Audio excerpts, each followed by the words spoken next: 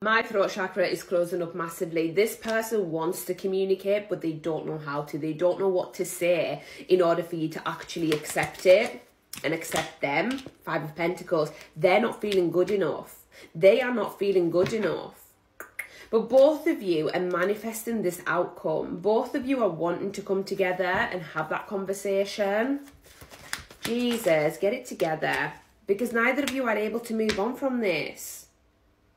It's like, it's causing chaos in both of your lives. It's like you're fucking mirroring each other. Like, it's causing chaos in both of your lives. Neither of you can move on, but neither of you are kind of, you know, speaking out about it. Queen of Cups. You cared a lot about this person.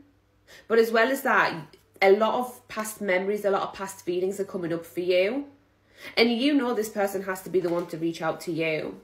But both of you really cared about each other. Both of you are in your feels about each other. King of Pentacles. This person knows they have to come through with stability, because they want to come through in that provider energy. But once again, it was 1-1 on the timer. This person feels very stuck in their head with the Lovers here about this connection. This person is like not knowing how to approach it, because it's like they feel blind. They feel trapped, but they can carry on moving. It's like they're choosing to be trapped. Strength, and that's, yeah, they literally need strength and courage to move forward. But it's like they're not seeing it. They're just, or they're choosing not to see it, is kind of what I'm getting here.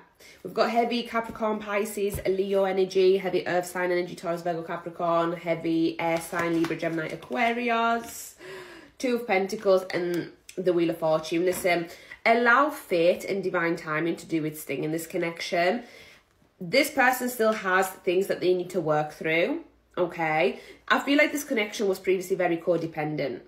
And this person is now trying to figure out, like, do I come in and potentially risk this connection being codependent again? Or, you know, what do I do here? But both of you in different energies. It's nothing like it was before. So yeah, like, you guys are going to eventually move forward. This person is eventually going to take action and come through and communicate and deliver that information, that news that you are waiting for.